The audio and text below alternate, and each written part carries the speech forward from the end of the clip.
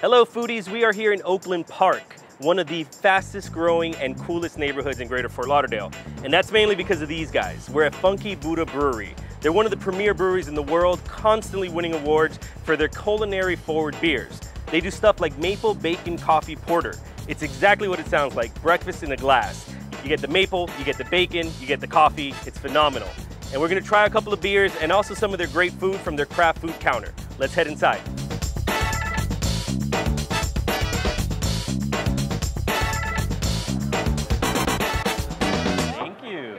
Cheers.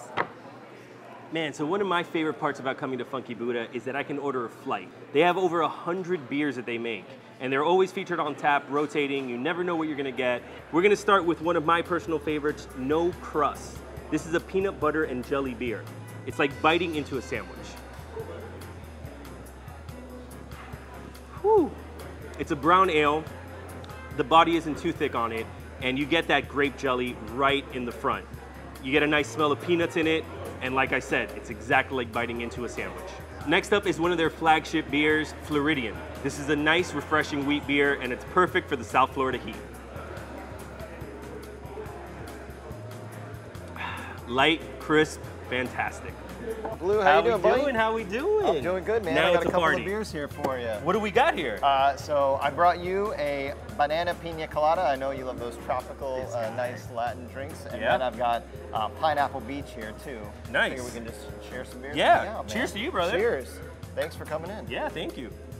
And you guys are the top producing brewery in South Florida, yeah? In South Florida, How much beer are yes. you guys producing now? We're doing about 35,000 barrels a year, which put another way is about 9 million pints. 9 million pints. How many of those pints have I drank? 'Cause I'm here pretty often. sure you account for about 2 million. Just about, roughly. I'm actually gonna head over to the craft food counter and get some bites to soak all this up. You got to get some food, man. Yeah, thank you, brother. Great seeing you, man. My pleasure.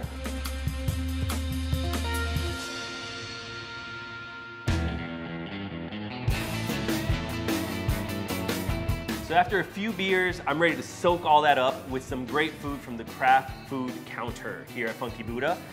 Jeff, the chef, is going to run us through a couple of those dishes. Probably the best thing to soak everything up is that chicken and biscuit, right? Great thing to soak up some beer with, man. We do a big beer cheddar biscuit. We batter some buttermilk and hot sauce fried chicken. Do a little country gravy with some cracked red pepper over top, and then smear some honey beer butter over top of that. My personal favorite to nibble on while I'm having some beer is the pretzel, the grain-spent pretzel. Tell us a little bit about that. So we take our spent grains from the brewery and incorporate it into our pretzel dough. It's a wonderful recipe. We're doing about 1,400 pretzels a month right now. We're serving that with a couple of dipping sauces. We do a beer mustard in-house. We do a beer cheese in-house. We also have a honey sriracha sauce. Sweet. And I took a look at the menu and I came across the bison burger. So that's what I ordered. Tell me a little bit about the bison burger. All right, besides being the best seller, it is the best tasting burger that you're going to have. And it's ground bison, and we incorporate pork belly, also red onions, some secret seasonings and spices there. We melt some Munster cheese after we grill it. We top it off with a bacon red onion marmalade and serve it on a nice toasted challah bun. You're speaking to my soul, brother. You're speaking to my soul. And we have a great beer to pair that with, correct? We do. Nikolai Vorlov. It's on tap right now. It's a Russian Imperial Stout. Nice thick body with a little sweetness. Complements this burger very well. I'm going to go ahead and take a bite if you're cool with that. I'd say you take a big bite. All right, here we go. I don't know if my mouth is big enough for this. Just sop some of that up with the beer there, man. There you go. Oh yeah, that is fantastic. The bread's got a little crisp to it too. It's a nice crunchy bread. That's phenomenal. And you guys do burger nights here? We do burger night every Tuesday, so we do 5 varieties of burger, including our House 1201 burger, and then a vegetarian option as well. Brother, I'm gonna take another bite of this if you're all right with that. Do it. And then, if I might suggest, a nice sip of that right after.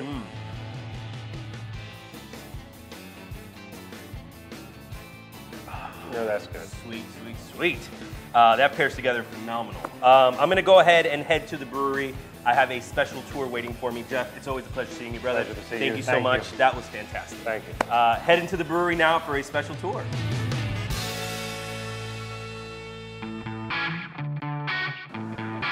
So I've had the beer, I've had the food, and now I'm gonna see how the magic happens My brother from another mother, Adrian, is gonna take me on a tour of the brewery.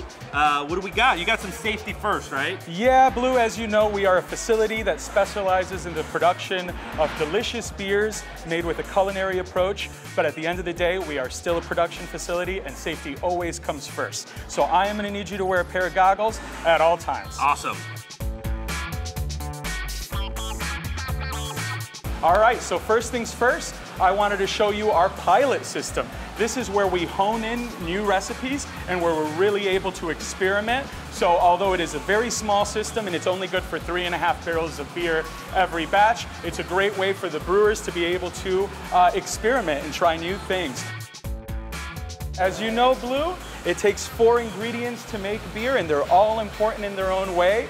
Water, malted barley, hops, and yeast. We're gonna talk a little bit about malted barley right here, which is cereal grain, grows off a shaft just like wheat, and it's what we use to get a lot of the color of our beer, a lot of the flavor, and most importantly, those fermentable sugars. Once yeast gets to them, they're gonna turn beer into that alcoholic beverage that we know and love that makes us feel so good. That's what I'm talking about. We take our Pilsner malt, we throw it into our grain mill. The grain mill is gonna crack the grain and turn it into a very even consistency. Once we've done that, we're ready to move on to the next step of the process. So Blue, why don't you follow me right over here to the mash tun, where we're gonna make some wort. Yes. Good kinds of wort. Yeah. All right, Blue. This beautiful piece of machinery right here is called our mash tun, but I want you to imagine it as a gigantic tea kettle. So our first 2 ingredients, malted barley and steaming hot water meat, and we steep the grain like tea and we extract all the color, all the sugar from it into this nice liquid, this tincture, which is the beginning of our beer, and it's called wort or young beer. Have you ever had a chance to try wort or young beer? No, I've never had young beer, but I've been drinking beer since I was young. Yeah, You know? Haven't we all? Yeah. Well, young beer does not taste exactly like beer. It's super, super sweet. In fact, it's so sweet that we actually need to balance it out, and what we use to balance it out is hops. And that's the next stage of the brewing process that we're gonna look at. But while we're here, I wanted to show you guys, this right here is what we call spent grain. We actually use this to make the pretzels that I saw you enjoying earlier today. I'm a big fan of those pretzels. That's really cool that that's made from this. And it's environmentally sound, you know? Awesome. Yeah. Sweet. All right, follow me and I'll show you where we add the hops to balance our beer out. Should we hop there? If you want, I can't get very high. All right, Blue. This is where the next stage of the brewing process takes us. It takes us to our kettle. This is actually where we're gonna boil the wort. Why are we boiling the wort? We're doing that to sterilize it and clarify it. Towards the end of the boiling process, we're gonna add those hops in, and they're gonna add bitter flavors and aromas that are gonna balance out the sweetness of the malt and give us something that tastes a little bit more like beer when we think of beer. All right, Blue, and this is our cooling station. We're almost done with this aspect of the brewing process. We are about to start the fermentation. Before we do that, we have to bring this beer down to a cooler temperature, but still a warm temperature if we're brewing an ale. So this is like a radiator system. Cold water is going to kind of swirl around the beer without actually coming into contact with it. And we're gonna bring the beer down in temperature for an ale in the 70s. Okay. For a lager, much colder, 25, 30 degrees. Nice. And then after that, we're gonna start the fermentation process. So we're gonna go to one of these big fermentation tanks and I'm gonna show you how it all works. Sweet. Follow me, Blue. Let's do that. All right. The brewers have finished doing their job. They've brewed wort. Now it's time for yeast to brew beer. What yeast does is it eats sugar and it converts it into alcoholic content. So we're flanked between 2 180 barrel fermentation vats. Right now we have a yeast strain inside of there, gobbling up all the sugar that he can, converting it into alcohol. As a byproduct, they actually create CO2. Unfortunately, if we just left the CO2 inside of the tank while that was going on, it could explode. So we actually released the CO2, and we're gonna add CO2 at the very final stage of the brewing process in our bright tanks where we're headed now. Sweet, let's go check that out. I took you over here to show you how we finish our beer. These are our bright tanks. So the reason that we transfer our beer into bright tanks after the fermentation process is to pump them with CO2 that we lost during the fermentation process. We can either keg directly from the bright tanks, or one of our bright tanks is actually hooked up to our bottling line, state-of-the-art bottling line, does just under 100 bottles a minute, but not all of our beers is gonna go into kegs or bottles. We also save some of our beers for barrel aging, which is some of my favorites. Yeah, you know, in the craft beer scene, the community right now, they really go hard for the barrel-aged beers. So what kind of barrels do we use?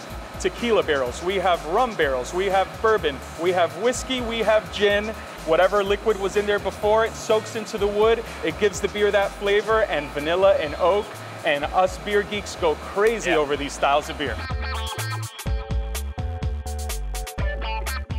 Adrian, thank you so much, brother. I appreciate you, always a treat. If you're visiting Greater Fort Lauderdale and you want to take this brewery tour, you can get the tickets on their website. What's that website? It's www.funkybuddhabrewery.com. And thank you for tuning in to Crave GFL. It's our new foodie series on Hello Sunny TV. You can visit us at sunny.org/TV. For now, we're signing off. I think we should go get another beer. Best idea ever. That sounds like friendship. Let's go.